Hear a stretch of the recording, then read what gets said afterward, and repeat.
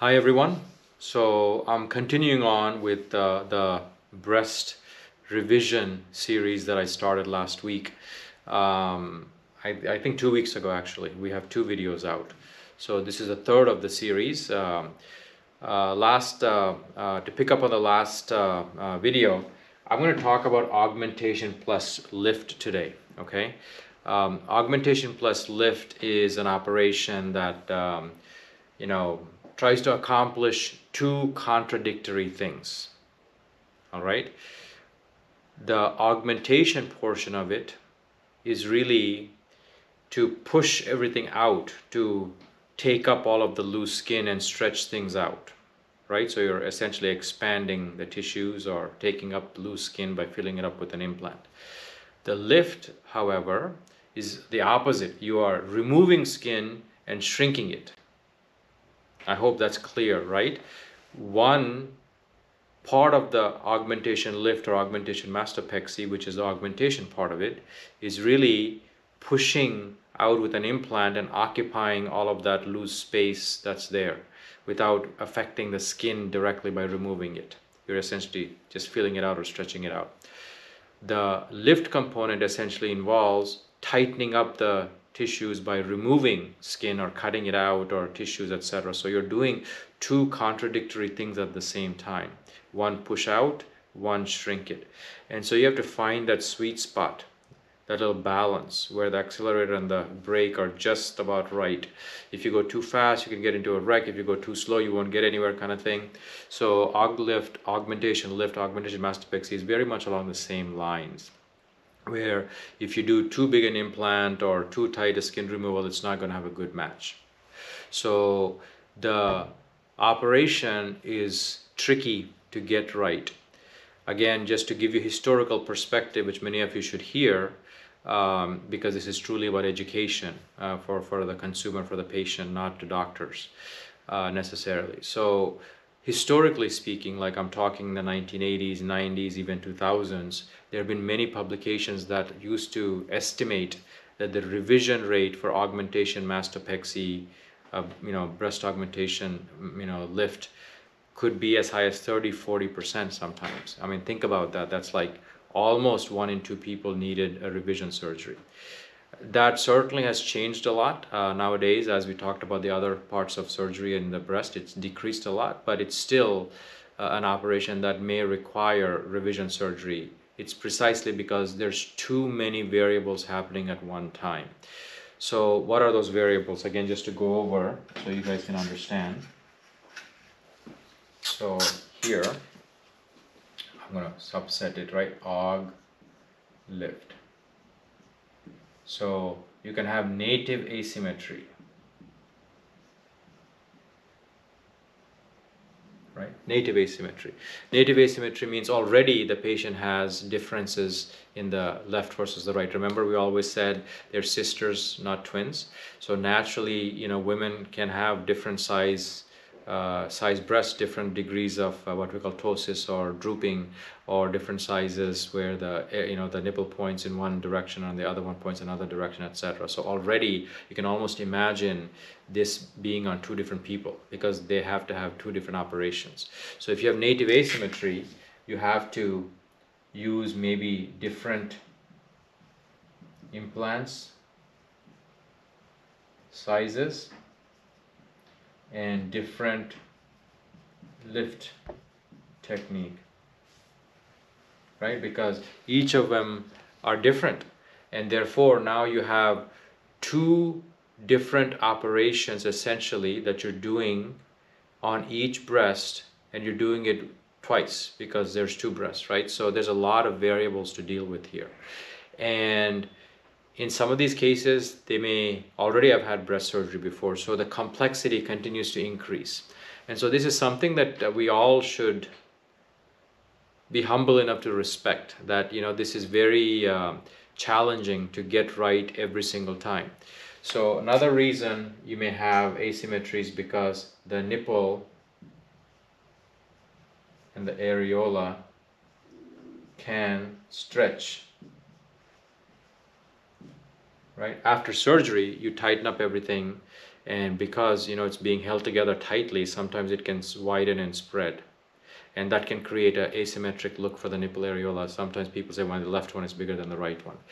It could also be because the nerve supply to the nipple areola may get disrupted temporarily or maybe long term. Rare, but it can happen, and when that happens, the reactivity of that could be different one side versus the other.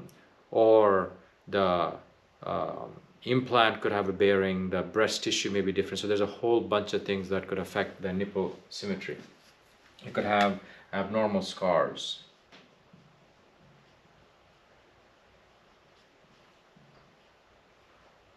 Abnormal scars, right?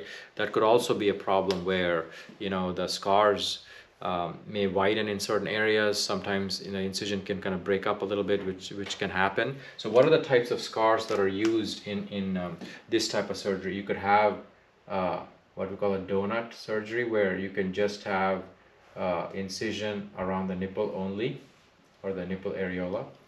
Okay, so, you can simply refer to as a donut. You could have a lollipop type of incision, where you have an incision around the nipple areola and then across the center, and the bottom can kind of slightly have a lazy curve to it. You could obviously also have an anchor scar as well that may be necessary. So all of these incisions, these lines represent essentially stitches, but they're all underneath the skin just for demonstration purposes. But you could have any of these three patterns of stitching, and sometimes the incision can separate a little bit in one corner or the other corner, or some of this may separate, or the triangular part here where multiple incisions meet, like this part may also some slightly separate because there's too many pieces of tissue come together at one time, right? So all of these can create abnormal scarring that will need to be revised sometimes, okay? And if you're using different size implants, the weight of the implants are going to affect the tissues differently as well. Okay, so of the incision types that are used, there are three general patterns of incision. This one, where it's basically around the areola, can be referred to as a donut, for simplicity, donut, mastopexy donut lift. This is referred to as a lollipop lift. This is anchor, and basically describing the design of the incisions. This is very similar to terminologies used in facelift surgery too, like S-lift or J-lift. It's basically the pattern of the incision that is used. So there are three different types used. The goal of the surgeon should always be to minimize the amount of incisions to accomplish what you have to accomplish. But at the same time, you never want to sacrifice these four things: size, shape, symmetry, for the sake of a scar or incision.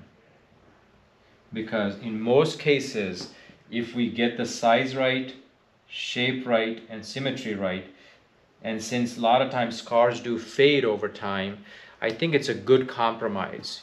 I mean, it's almost like you can't have everything perfect, but we try our best to minimize the scars or incisions as much as possible, or the lines, so that we get the size, shape, and symmetry right.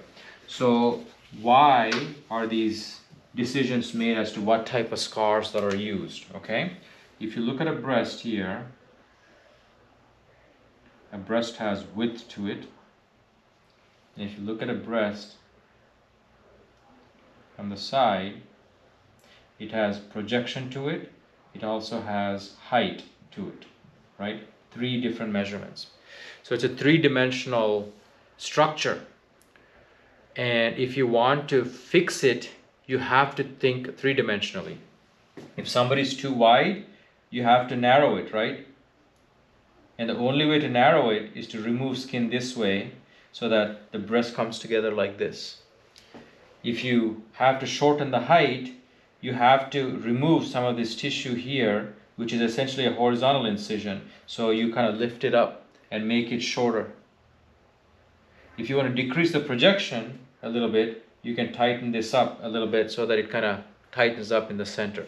So you have to, and some people need only one of those, some people need two of those, some people need all three of those, depending on the type of skin laxity or looseness one has, or the droopiness one has, and depending on the size of the implant used to take up that slack or the loose skin, you have to choose one of these types of incisions. Right? I hope that's pretty clear. If somebody has very little loose skin, you put an implant in, all they need is some tightening around the nipple areola, you do a donut mastopexy.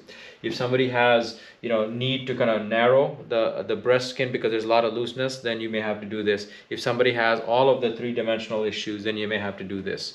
It all really depends. And when you do these types of incisions with an implant underneath, you have to be extraordinarily concerned about implant exposure, because if any of these incisions open up, then you worry about the implant being exposed, which you don't want to have.